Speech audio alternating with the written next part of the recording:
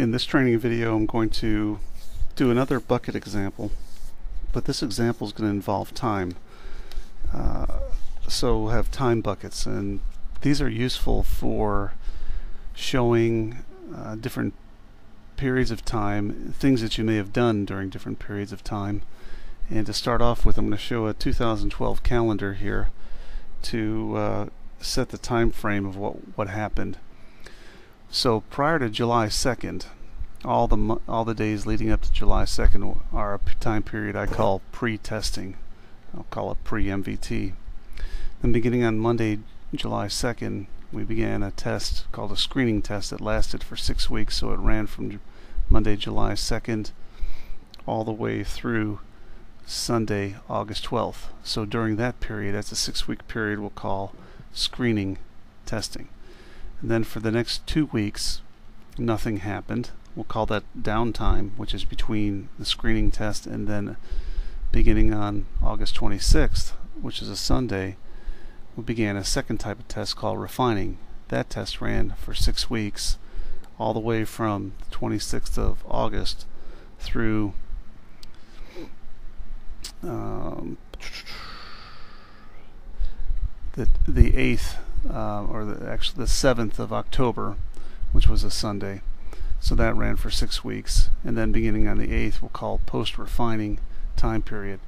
So those key dates are used in Tableau to set up time buckets, and in this case I'll call them MVT time periods. It's a calculated field, and the way that the time buckets are created is you use a date function. Well, basically in the database I have a field called date, which is of course a date, an actual date, and then I say if that date is less than that, I'm going to operate on a string here. So the date of 7/12, which was the beginning of my screening test, then I'm going to say call that period a pre-MVT period. And in this particular case, I'm going to show 4 weeks of data in the graphic. Else if the date's less than 8/13, then call it the screening period. So if you think about this, because date is sequential, by using these if then else blocks with time periods that are marching through time, or dates that are marching through time, you can create these time buckets. So my second time bucket is called screening MVT, which lasts for 6 weeks.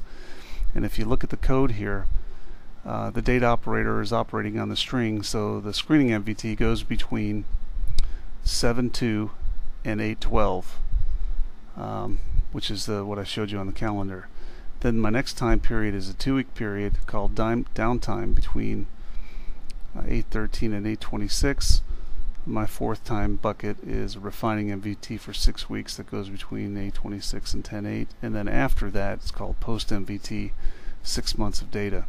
So this time period, MVT time period, is just a simple calculated field, but the key thing is you have to know how to use the date operator and to pick your strategic dates, and then you can call your buckets whatever you want. And in this case I've named them so that I know what the time periods represent.